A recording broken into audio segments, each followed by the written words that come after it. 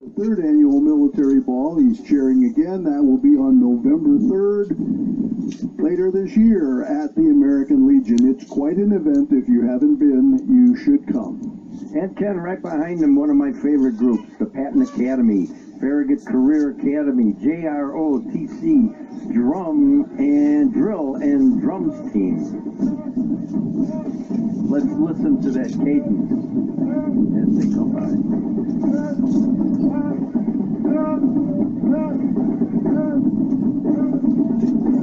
This is a large unit, too. Yeah.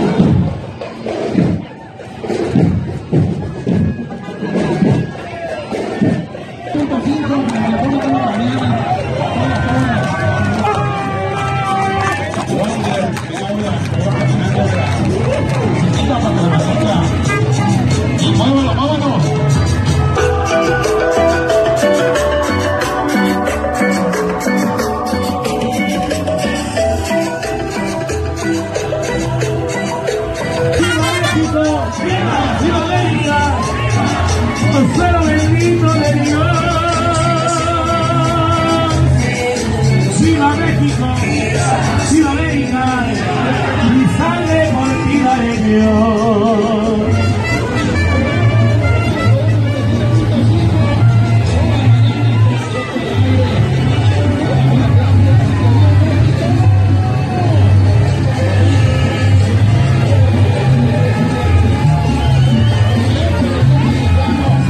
Mexicano, por eso estoy dispuesto, y México lo quiere, que tenga que pelear. Mi vida se la ofrezco, hasta el dinero, y como ven la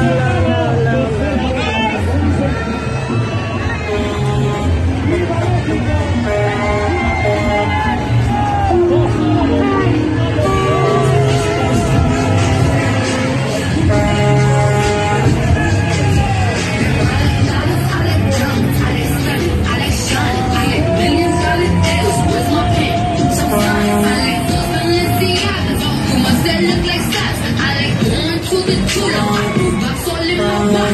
Texas from my exes when they want a second chance.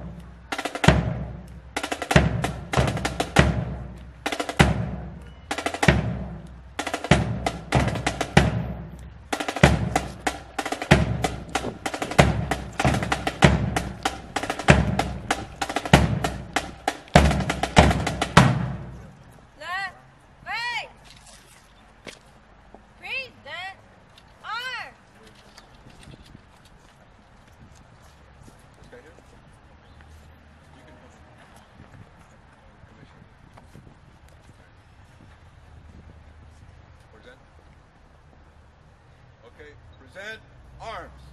We will cite the Pledge of Allegiance.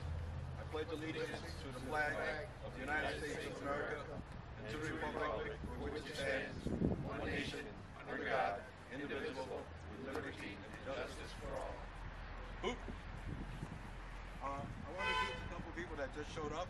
First of all, we have Commissioner Jesus Garcia, Cook County Commissioner. Thank you very much. And we have the commander of the Durham Dun Post, Rudy Acevedo. Welcome. Welcome very much. Okay. I want to read a biography of Manuel Perez in case you don't know him. Manuel Perez Jr. was born on March 3rd, 1923 in Oklahoma City, Oklahoma. At the age of 3, Manuel Perez moved to Chicago.